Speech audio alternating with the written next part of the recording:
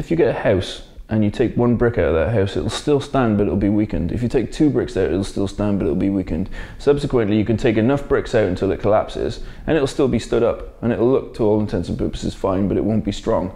It's exactly the same thing with biodiversity.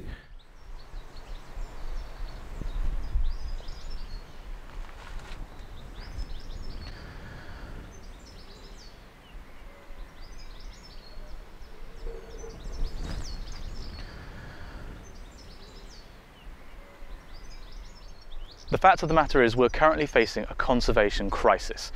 More and more species are at risk of going extinct every single day, and many species are lost without even being known to science. If we look at this planet that we live on, this ball floating around, it's got this fantastic regulated system that regulates the climate, the water, the air, all these things that we take for granted. But the nuts and the bolts of the system are the species within it. The pied tamarins, for example, the black-lined tamarin, the fish, they're all part of the machine that keeps us on this habitable planet. So if we start chucking away the nuts and bolts and they start disappearing, ultimately, from a selfish point of view, that's going to have an impact on us. It's going to have a massive impact on us. Every day, more and more species are threatened with extinction, and the money raised from the Project for Autumn would make a colossal difference to a small organisation like Durrell that is trying to stem a global tide. Durrell's mission is saving species from extinction, and that's something that's been the mission ever since the Trust was established in '63. We are a fast-moving, adaptive organisation that rush in, like the Accident and Emergency Conservation, that rush in when a species really needs somebody to try and restore it. I've been lucky enough to work with Durrell here in Jersey for a few days, and frankly these have been some of the best days of my life. Being able to work with people who are passionate about the idea of conservation, the idea of saving species from extinction, and just have an affinity with life on this planet. It's not like any other place in the world. I can say that with my hand on my heart, and it's mainly due to the people that are attracted here. Nobody's here for the wages. People are here because they care, and I think it shows. You don't see species here that we don't think we can keep in captivity. I defy anybody to go to a big cat exhibit anywhere in the world and not see an animal pacing. So for that reason, you won't see big cats, you won't see much megafauna. The keepers here all have misgivings about captivity. Yes, as Gerald Durrell said, in an ideal world, we wouldn't need animals in captivity. We wouldn't need endangered species in captivity. But we're far from that at the moment, and we need them. And people need to get behind the good zoos that do conservation work and support them.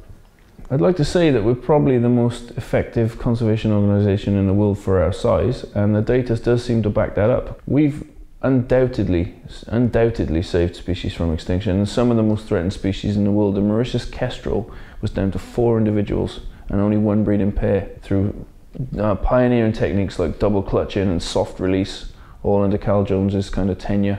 That's gone up to now around 600 in the wild. The Rodrigues fruit bat, the Rodrigues flying fox, was down to 65 individuals in 1 tree, and it was brought back to Durrell in the 70s.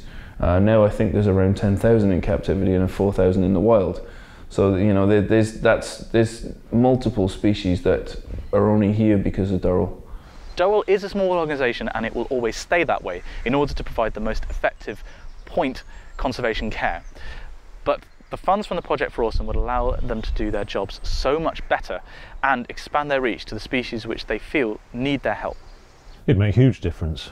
If we had an injection of £100,000, for example, that would allow us to run 5, if not 6 workshops in Brazil. That means where we pay for the participants, the poor Brazilian colleagues, to come organise the workshop, support the field that's going on for years to come.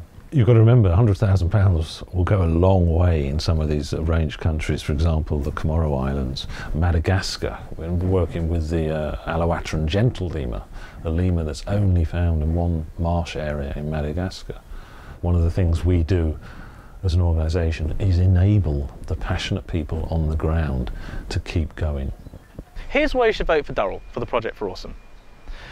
Because the message here, the message of this place and this organisation, is the most important, I think, of any charity in the world. The work that is done here is being done to save the soul of this planet. It's being done to preserve the biodiversity, to preserve habitats all across the world, and to safeguard everything that we enjoy about this planet for our children and our children's children. It's our responsibility to protect those species, and for future generations to see. Let's not let them not be just myths and stories that we tell our kids in the future. Rhinos once existed in Africa. We can do something about it now. Let's do it. Because we only have one planet.